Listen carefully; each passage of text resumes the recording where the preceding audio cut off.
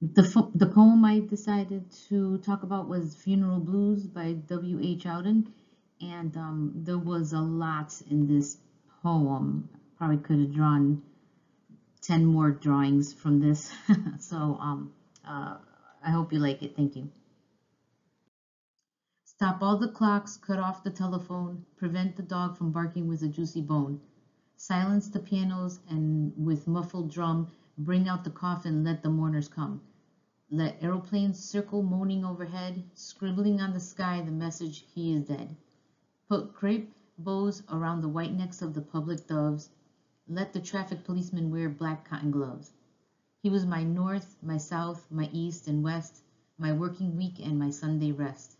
My noon, my midnight, my talk, my song. I thought that love would last forever. I was wrong. The stars are not wanted now. Put out everyone. Pack up the moon and dismantle the sun.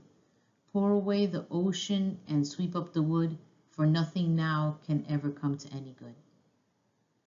In this drawing, I chose to draw the moon and the sun and the stars being packed up because in this stanza, the author, pretty much is like, let's just pack up, dismantle the sun, pack up everything, pack up the stars.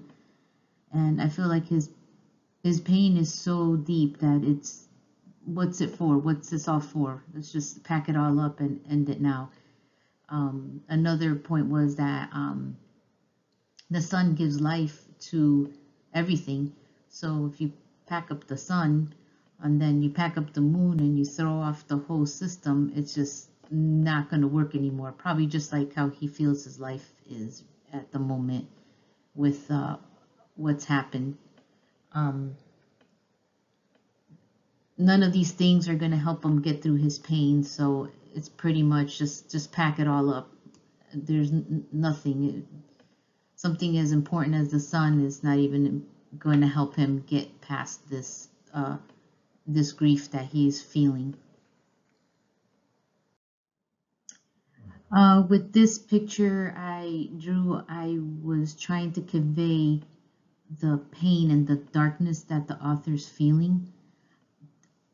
This is it feels, and then I put his head down to kind of, or her head down to feel the heaviness of the pain that they're feeling from their love dying, passing away. So their heads down to convey that heaviness. The darkness around them is he doesn't even want the sun or the moon. So he's asked to pack it up.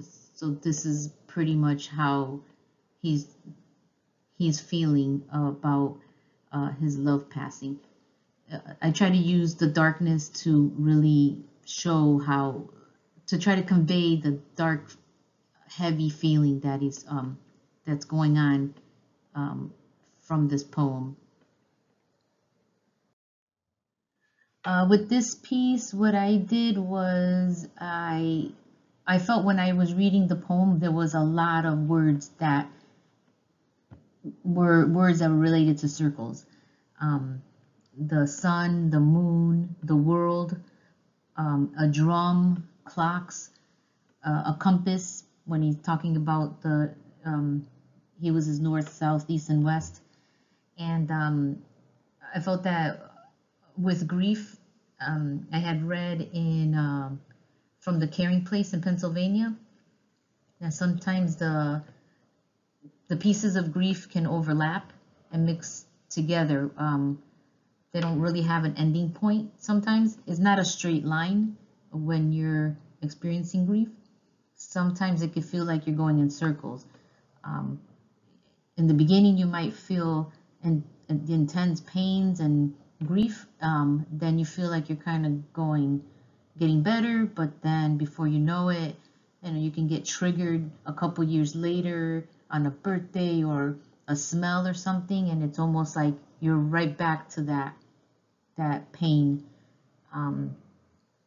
So it's not like you're really moving through a straight line with the grief, but you can kind of feel like you're going round and round. And I remember reading that on it was the Caring Place from Pennsylvania, And so with the author, maybe the circles are a way for him to, subconsciously, that he'll probably feel this pain again in the future. That's probably why he wants to pack up the moon, pack up everything. Why does he have to look at it? Because it reminds him of his love.